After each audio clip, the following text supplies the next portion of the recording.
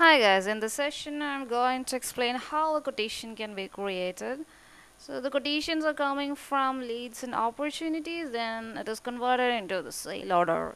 So when a requirement or request for a product comes, that is first set as a lead, then after little more confirmation, it is converted into opportunity, then it is then set as a quotation after pricing concept, pricing guarantee and pricing discussions, that is converted into sale order agreements.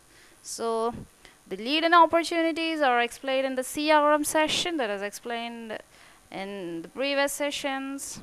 So moving to the quotations, quotations are coming under sales menu, create quotation.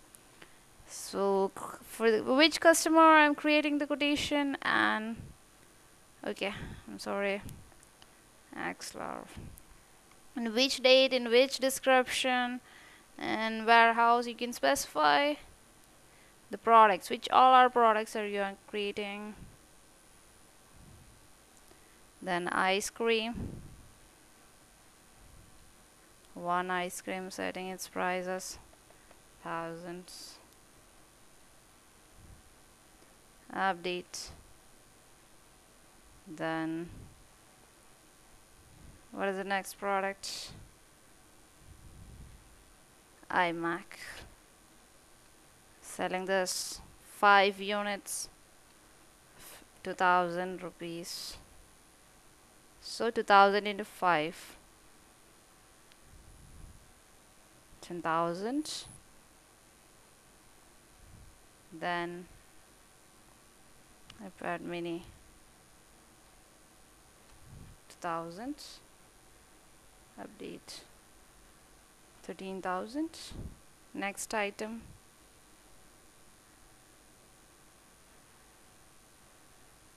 okay, retina display not enough stock, no problem, you can update it's in the inventory. iPad retina display products, iPad retina display, very good. So display can be the quantity on hand as -1, we can update it here, so no problem. So the quantity will be higher. Then setting its price as 2000. So total price is 15,000. Fine. Saving this quotation. So after the quotation has been saved, you can directly print out it from here or send it through email. Okay, sending this. This mail ID is actually that you have specified while creating this Axler, that is specified in the customer's information. Then references, you can have a view from here. Then your company, then this is the attached quotation. You can have more attachments. Then sending this. After this quotation sent, then you can have more meetings and calls about this quotations, and after confirm, or you can have more editing after sending this quotation by this edit button, and after all discussions and everything you are confirming, you can have the confirm sale or cancel quotation. If you are confirming the sale with this 16 number, sale order 016 number, then confirming this sale order 16 for Axler. Yes, this is the sale order, confirmed sale order. Then you can deliver this products, check availability of each product, then recheck availability, then force it and transfer it. Okay, transferring this, apply. Good. So the quantity, the items quantity will be reduced in the products information. You can check it, you can have a check in all this all this products quantity. Okay, fine. going to, after transfer, then we're going to invoice all this product. You can have 4 options: sum order lines, fixed price, percentage, wholesale order. Moving from bottom to top, sum order lines, show lines to invoice. These sum order lines, we can have invoice, we can generate invoice for each order line separately. So I'm just putting ice cream invoice for 1000 rupees only, then create. Out of the 15,000 rupees, I am only creating the invoice for 1000 rupees. That's the importance of some order lines. So 1000 rupees, yeah. Creating, this is a draft invoice. You can have edit on this. Okay, after all editing, validate this, so you will get a number that is 009. If you check in the account session, accounting session, accounting, you will get, yes, the invoice with 1000 rupees. This invoice generated against ice cream for Axler. Very good. Then this is the only ice cream invoice. Then going to create invoice for the rest of these products. Create invoice. What is the next? Fixed price. Setting 200 rupees. 15,000 minus 1000, that is 14,000. Then 200 rupees. Advance amount. Create and view. Good. 30. That is having a tax. That's why subtotal is 200 plus tax is 30. That is 230. Validating this. If you check this number against the accounting one, accounting menu, you will get the customer invoice there.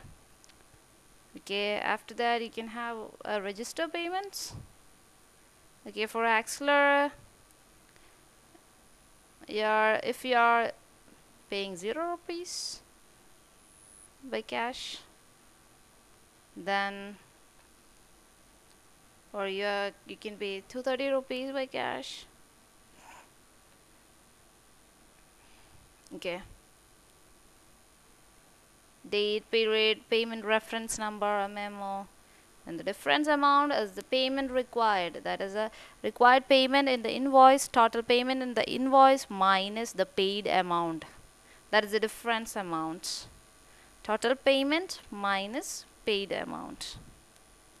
Register payment for 230 rupees. So paid it, no difference amount. The invoice generated for 230 rupees and you have paid 230 rupees. So invoice is generated minus the paid amount equal to 0. Fine, no problem. If you need to refund this invoice, you can click it here and proceed from here. So I'm not mentioning that now. And moving to the create invoice, next option, percentage. I'm paying 10% of the invoice now. So create and view invoice. How? 15,000, 10% is 1,500. Okay, I'm paying this. Validating. You can have edit on this. Okay, no problem. Validating this. Okay, validating. Send by mail. This can be downloaded or sent by mail, and after all this procedures, then registering the payments. That is paid amount. Paid amount is 1,500 rupees, not 1,000, 1,500 rupees. Cash, bank, or anything. You can pay, setting it as cash. Okay, register payments. Okay, that is registered. Now then the next one is the wholesale order. Create and view.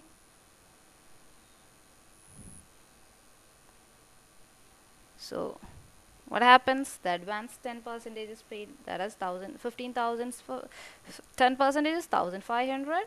Then advance 200 rupees paid plus tax 230 rupees. Then IMAC that is also represented. iMac Mini, then iPad Retina display, everything has been represented here. Okay, the rest amount is 12,270 rupees. Then draft, this is a draft invoice, validating this. So this is open now after register payment, that is set as paid. This is how the payment procedure or flow of payment goes. That's it. You can have a printout of this invoice from here. It looks like it's a little bit slow, no problem. A little bit slow. Okay. Then I'm registering this payment. The difference amount is 12,270 rupees. Payment method.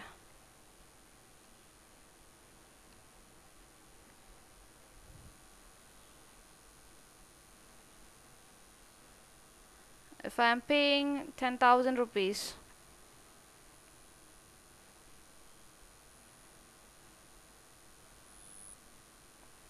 then registering the payment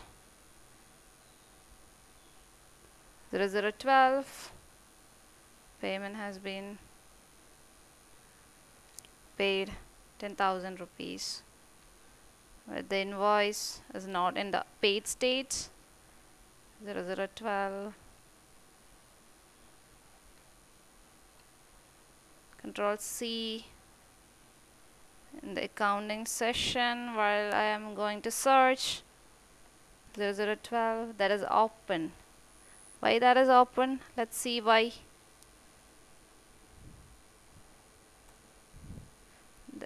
This is the balance amount 2,270 is need to be paid. The subtotal is 12,300 rupees.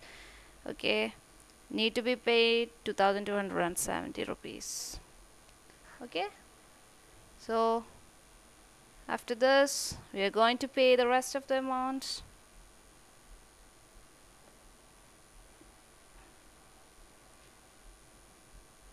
A 006 sale order, view invoice 0016, view invoice. These are the all invoices created against this. This is the invoice created against this. Then registering the payment. Difference amount is 2,270 rupees. This is the required payment. That is the payment required, or that is written in the invoice minus the paid amount. That is the difference amount. It's actually specified here. So I am now putting this whole amount as a payment, setting cash. So yes, that is set as 0. That is payment invoiced, that is for 2,270 rupees. So I'm paying this 2,270 rupees. That's how the 0 comes as a difference amount. Difference amount is computed as the difference between the amount stated in the voucher and the sum of the allocations on the voucher lines. Have you understood that concept? Okay, registering this. Finally, the invoice has been paid state. Very good. That's all about this selling or sale order, then quotation, sale order concepts, and its invoicing.